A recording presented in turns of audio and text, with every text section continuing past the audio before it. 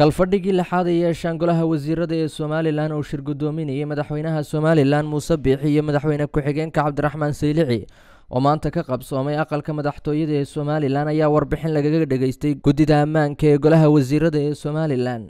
waxaa sidoo kale shirkani ka soo baxay qodobo dhowr ah oo ka mid yihiin in gudida nabadgelyadu ay sameeyaan qorshe sal ballaaran oo lagu dhameystirayo talooyinka ay soo jeediyeen si loo xakameeyo dagaalada soo noqnoqda ee u dhaxeeya beelaha wadadega qaar ka mid ah gobolada dalka.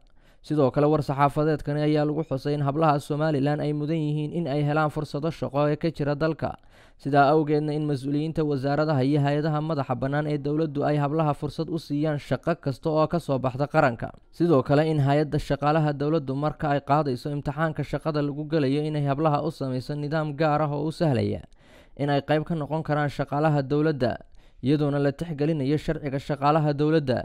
sidoo kale war-saxaafadeedkani ka soo baxay shirkii maanta ay yeesheen Golaha Wasiiradu ayaa lagu xusay cadaaladda iyo sidii ay beelaha wadadega Somaliland u qaybsan lahaayeen wax soo saarka dalka. sidoo kale waxaa si gaar ah loo xusay in beelaha gabooye ay xaq u leeyihiin in ay helaan fursadaha shaqo ee dalka heer kastaba, sidaa awgeedna waxaa mas'uuliyiinta wasaaradda iyo hay'adaha madaxa bannaan in ay ka qaybgeliyaan shaqada qaranka heer gobol iyo heer degmaba. ugu dambeyntiina waxa uu Golahu isku raacay in ay waajib tahay hirgelinta dhaqanka xeerarka iyo shuruucda u yaala dalka.